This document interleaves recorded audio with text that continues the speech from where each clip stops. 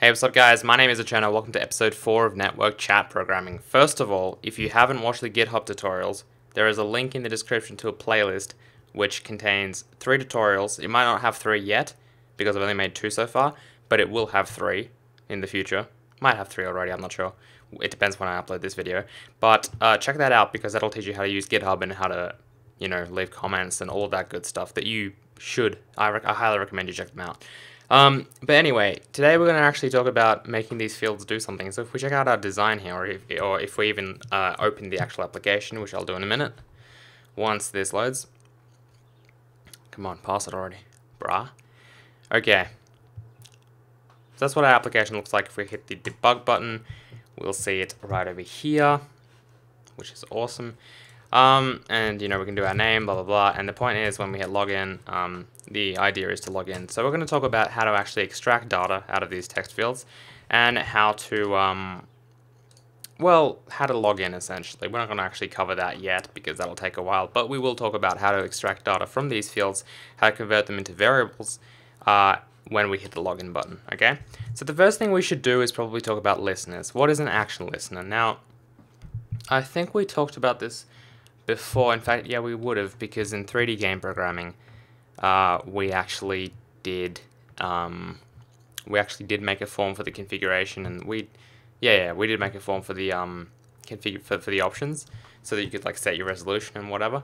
So we're gonna do a similar thing, and obviously if you haven't seen that, well, not everyone has seen that, so yeah. But we'll talk about that right now. So what is a listener? An action listener is essentially just a way to listen for if an action is performed on a particular component in our window, and if it is, we can handle that. So the best example is probably when we click a button, right? An action has occurred towards that button. That button's action performed is when we click on it, right? For text fields, for example, there's a vast array of things you can handle. For example, if we type a letter, if we remove a letter, blah blah blah. If you actually right-click on any component here and add an event handler, you can see all of the different actions or events you can handle, such as the caret updates. The caret is obviously the blinky thing when you type, so that you know where you're typing. Focus, when it gains focus or loses focus. Input method.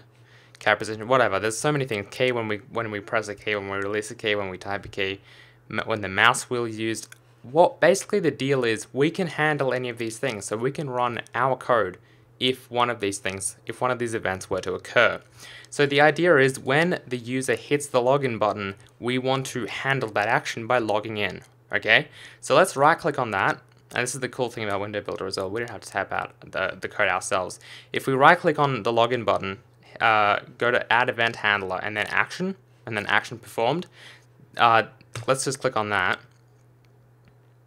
and what you'll see in the code here is this little thing just appeared, right? This right here, and basically what that does is,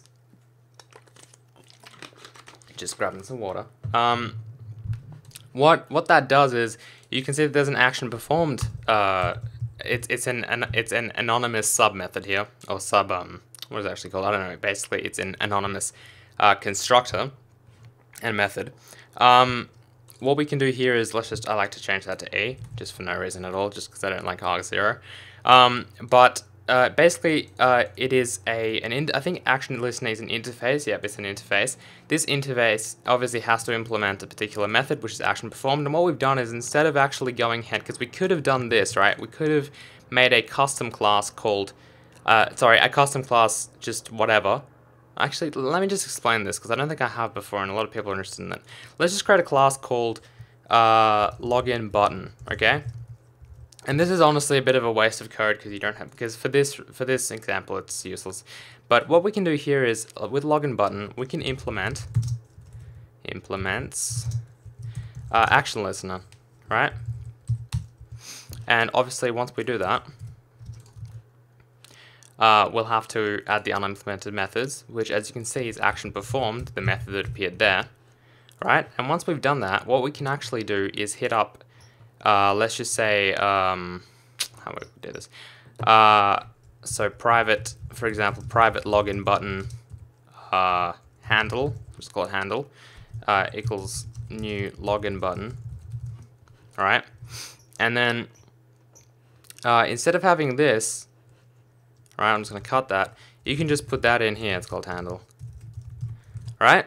And as you can see, that doesn't give us an error or anything, because the thing is, this parameter has to accept an action listener, right? That's a class that is of type action listener, which it is since we've implemented it. And then over here, we could put our system.out.println button pressed. Yeah? And then if we run that code really quickly and hit the login button, you can see that over here in the console, every time I press the button pressed appears, because that's what we've typed here.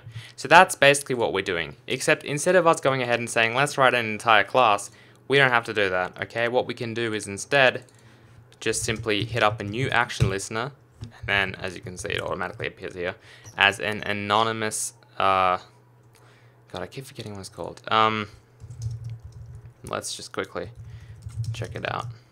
Anonymous inner type, there it is. So it's an anonymous inner type, which basically means that we're declaring the class as an anonymous class because we're not giving it any value. We're just simply declaring it for a single use, which is what we've done here. Okay, and then that saves us having an extra class here, which is probably a good idea because it's unnecessary. So let's delete that, and let's delete this as well. Okay, so that hopefully that helped you guys actually realize what's going on here, because it can be a bit confusing, but yeah. And then obviously over here we can simply type our hello or whatever we want here, and if we run that, whenever we press the login button, you can see hello appears here. Okay, so that's how that works. Brilliant. Let's see, we're 7 minutes in. Okay, that's a lot. Okay, so let's actually cover a simple login command here. So since we know that whatever runs here, whatever happens, sorry, when we hit the button, whatever is in between these curly brackets is actually executed. Let's run a method called login, okay? And login will actually just log us in. So let's create the method login, create it as a private method. It's actually going to create it here, but we don't want it here. Let's create it over here in our in the actual class, not inside the instance of action listener. And over here, this is basically what's going to happen when we log in. So in fact, I could just add a quick java.comment being like login stuff here or whatever. Okay, so that when we mouse over here, it'll just happen. It'll just appear here, just so you guys can see. In fact, I'm probably not going to do that. That's useless. But I really don't like adding comments unless I'm making some kind of API. That's just how I roll, unless it's just comments like a to-do comment or whatever. Anyway, so what should happen, right? Once we hit the login button, what we basically want to do is extract data from fields and open a new window which logs us in, hopefully, you know, if it works. So that being said, the fields that we want to extract right now are just basically text fields. So we have the text name, address, and port. That's actually perfect. That's all we want, right? So let's make, the best way to probably do this is to actually have the login take 3 parameters. So the string name, string address, and int port. Okay. And then over here we'll put our fields here because we want to actually open a new window here very soon, which will actually pass these commands in, these variables. Okay, so let's talk about how we can actually extract these, right? So let's make a quick string here called name, and that's going to actually take our name from the text field directly. So what do we call it? We called it text name. So over here, let's put text name, which is our text field, dot get text, right? And that'll just return the text as a string. Very simple. So that's name. We can do it 2 more times for the address. So text, I think it's address, right? Dot get text. And finally, since we want the port to be an integer, we actually have to pass that. So text port dot get text, but we need to hit up integer dot pass int to convert it into an integer because it's a string originally. And then we can just hit up name, address, and port. Okay? And that will basically pass them into this method here. Okay? So that's pretty simple.